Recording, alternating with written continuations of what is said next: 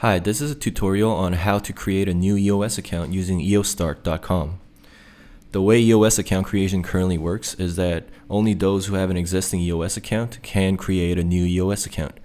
This is because you need to purchase some RAM in order to create a new account, and this needs to be done in an active EOS account.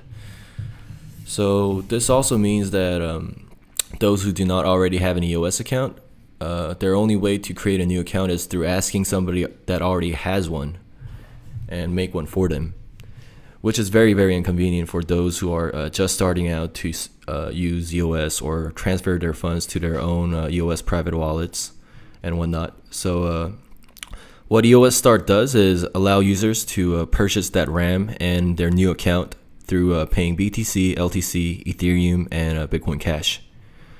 So you'll want to start out with creating a new account name, which should be less than 12 characters, which should be exactly 12 characters and containing numbers between 1 and 5. So I'll make an account called EOS Start Test 1, and this name is available. I'll click on Buy Account. So on this page, you'll see that you can put in your owner public key and active public key. For regular users, these two should be the same, so don't worry about it too much. And if you do not already have a key pair, you could either go to Scatter, which I already have linked. I'm going to personally use Scatter, so I'll show you with this. This is my Scatter. I'll go to Key Pairs and then click on New. Make sure that I have the EOS blockchain selected, and then generate key pair. So here I'll have my public key and private key pair. I'll copy that and then keep it in a safe place. Never lose it. So here's my public key and here's my private key. What I'll do is copy my public key and then paste it into owner public key and active public key. Again, if you don't already have a key pair, you could either use Scatter and do exactly what I did, or you could click on this link provided on our webpage and then click on Generate EOS Key. You should always keep your private key and public key in a very, very safe place and never lose it. So the next step would be clicking on Buy with Crypto, and this would take you directly to Coinbase Commerce that we already have linked to our portal. And then I'll type in my email address. This is to send you the account information after we receive your payment.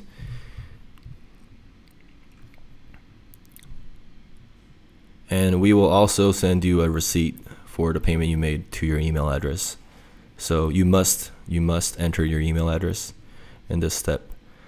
So there are 4 different payment options: Bitcoin, Bitcoin Cash, Ethereum, and Litecoin. I'll go with Litecoin because I have some Litecoin left that I use for some tests. Right here it says 15 minutes awaiting payment. This means that you need to make this payment within 15 minutes or else this order will just be dismissed. Here's the Litecoin address I need to deposit my LTC to. Right now I'm using a Wannabit wallet, which is the service that we're running currently. So I'm gonna go to LTC. I have my wallet listed here, and then I'll put in the withdrawal address, and then it says 0.16553055. I'll copy that and then paste it into the deposit amount, withdrawal amount.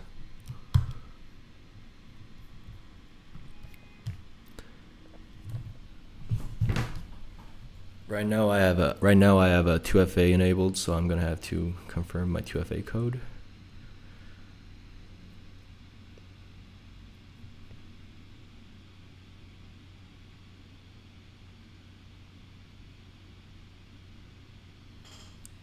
Six eight three